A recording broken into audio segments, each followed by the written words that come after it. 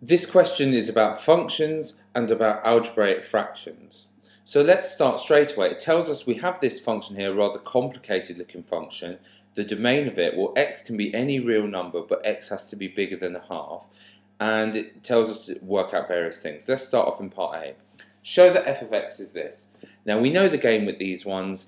We know that basically this is asking us to deal with some algebraic fractions. Simplify this algebraic fraction and it will end up looking like this. So let's start off with the original function. F of x, we are told, is equal to 3 multiplied by x plus 1 over 2x squared plus 7x subtract 4, subtract 1 over x plus 4. Now the reason I've left a gap here is always stage 1 is to factorise. You must always try and factorise. So the bottom here, well, how does that factorise? Well, it factorises as follows, like that. So the first step is always to try and factorise. See if anything can cancel. Nothing can cancel, so there's nothing we can do here. Now the next line, we are trying to subtract fractions. You need to make the denominators the same. So this would give us that 3x plus 1 subtract. To make this the same, I'd have to multiply top and bottom by 2x subtract 1. Then I'd have the same denominators and I could subtract them. So therefore I'd get myself subtract 2x subtract 1 all divided by 2x subtract 1 x plus 4. Now notice what I'm doing here. Everything's in brackets. This subtract is subtracting everything in that brackets. I noticed students write the following. Instead, they wrote subtract 2x, subtract 1, and then they get the numbers wrong. Keep everything, all your factors in brackets, and expand out at the end. So let's expand out now. This is 3x plus 3, subtract 2x, and then negative 1 is plus 1, all divided by 2x subtract 1 x plus 4. When you do that, you get yourself x plus 4 over 2x subtract 1 x plus 4. Oh look, what a surprise, there's a factor that can cancel off top and bottom, and you get, as asked, 1 over 2x subtract 1. And you're done for 4 easy marks. So step 1, factorise. Step 2, look to cancel.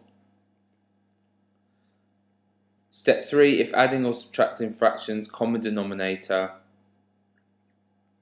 Step 4, then combine plus expand.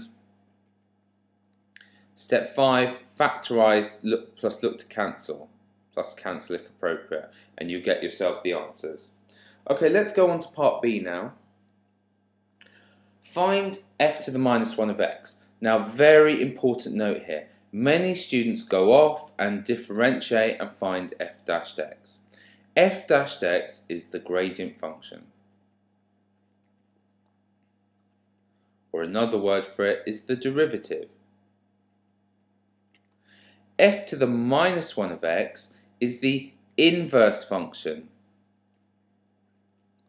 And you must know the difference between these two. So this was not asked for in this question. You are asked to find the inverse function. Be very careful to get those right.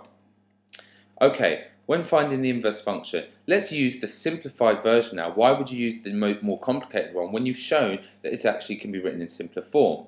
You know that f of x is equal to 1 over 2x subtract 1.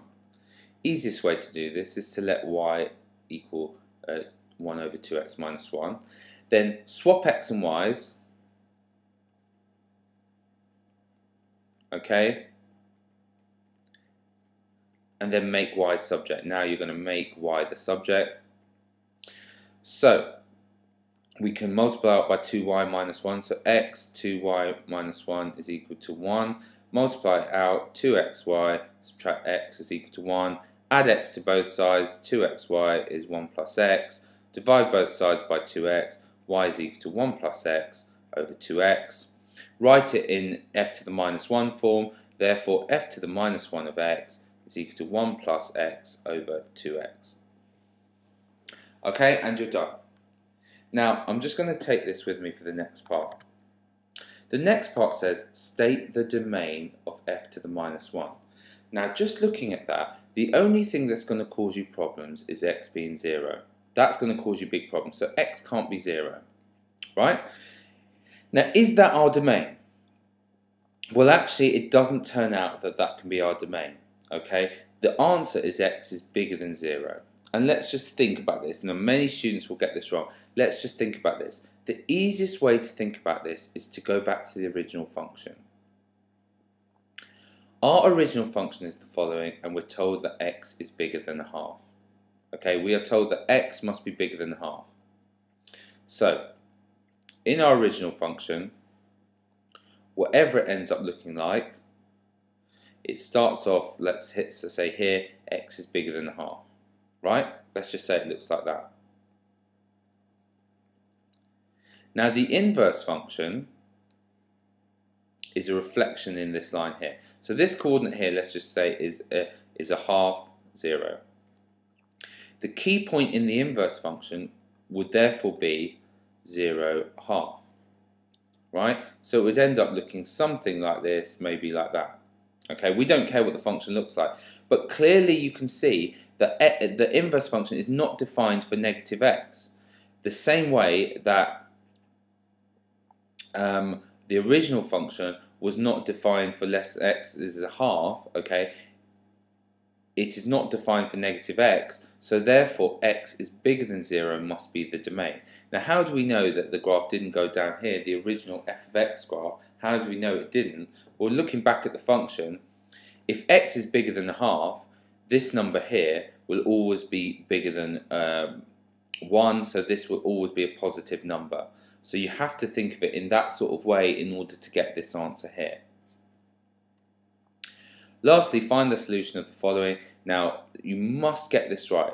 fg of x is equal to 1/7. Let's just take a second over here to write down what that means. Fg of x means f, and I want you to always do this, of g of x. So f of g of x is equal to 1/7. And that means, what is g of x? It's ln of x plus 1. You'll work out f of ln of x plus 1. Okay, so you're saying that f of ln of x plus 1 is equal to 1/7. Now f of x, we had previously, was equal to the following. 1 over 2x minus 1. So remember that f of x over here was 1 over 2x subtract 1. So we're going to substitute this in for x. So we're going to say, therefore, that 1 over 2 of ln x plus 1 subtract 1 is equal to 1/7. Notice the 2 is just multiplying by the x, not by the 1. And then if 1 over this is equal to 1 over 7, then we can flip them both and say that 2 ln x plus 1 subtract 1 must equal 7. Add 1 to both sides, 2 ln of x plus 1 is equal to 8. Divide both sides by 2, ln of x plus 1 is equal to 4. Take exponentials of both sides, x plus 1 must be e to the 4, and then subtract 1 from both sides, x is e to the 4, subtract 1, you have found your answer nice and easily. And that's it.